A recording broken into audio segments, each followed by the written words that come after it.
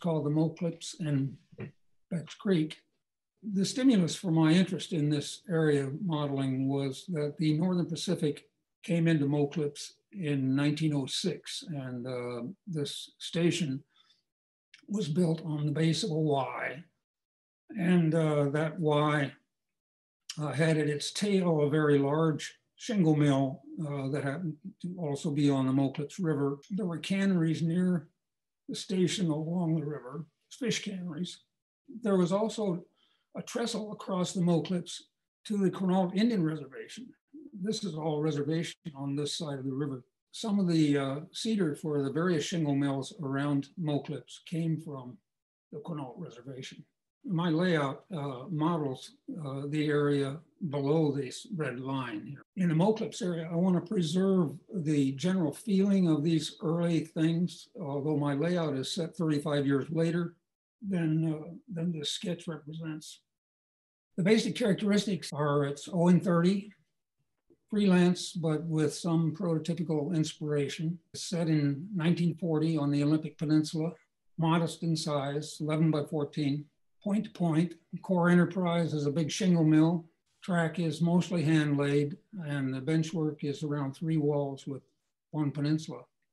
The layout really consists of 3 scenes, 1 on each of the 3 walls. This is an overview of the main scene because it involves a peninsula that sticks right out in the middle of the room. It has the big shingle mill, the river that winds around the edge of the layout, a replica of the original Northern Pacific station in Moclips, canneries, and then an engine service small yard that's still underway. On the far wall from that scene is Beck's Creek, which is a fictional community in the middle of the mountain wilderness in the Olympic Peninsula. It's the source of cedar for the shingle mill in Moclips. Hoquiam started out in my thinking as just simply a staging yard, but begun thinking of it more of a terminal in an industrial area. The town of Moclips actually exists. It's about 100 miles west of Tacoma. Its current population is only a couple hundred.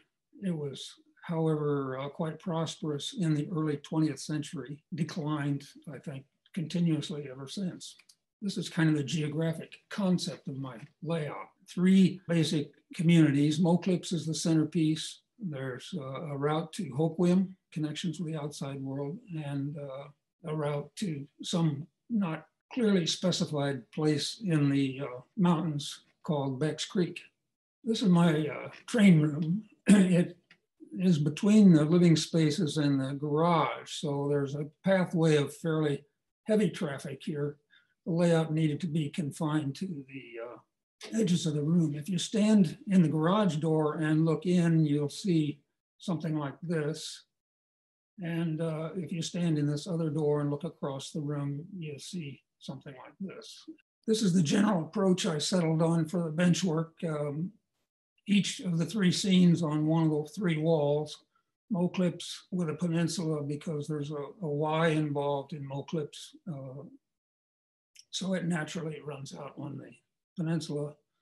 The staging yard here, and there's hidden track behind that staging yard over to the Beck's Creek. This is a schematic which I have drawn to illustrate or emphasize the operational possibilities. I think there's quite a lot of operating possibility here. This is the detailed track plan.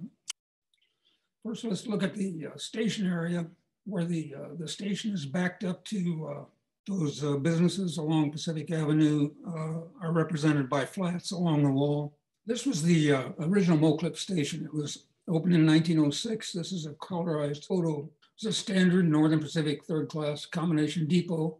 This is my model set in 1940, reasonably maintained, but needing paint. I achieved the weathered appearance of the siding by using paper strips tinted with pan pastels. This is the prototype in 1906, and this is my model in 1940. These are the business areas that the station backs up to. This is one photo of my mill, the log pond on the Moclips River.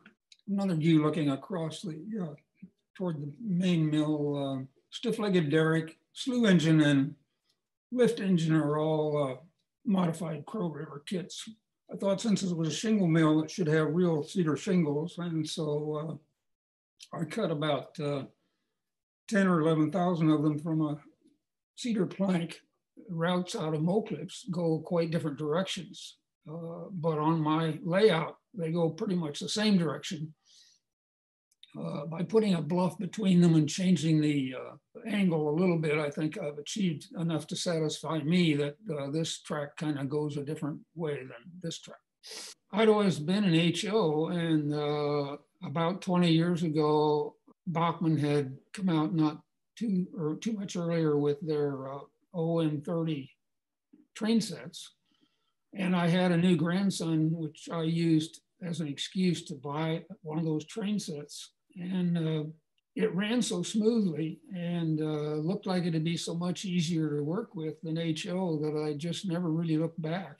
I didn't have a layout at that time, and so it wasn't like I was throwing away a lot of work. I did probably unload all my HO stuff at ridiculously low prices, but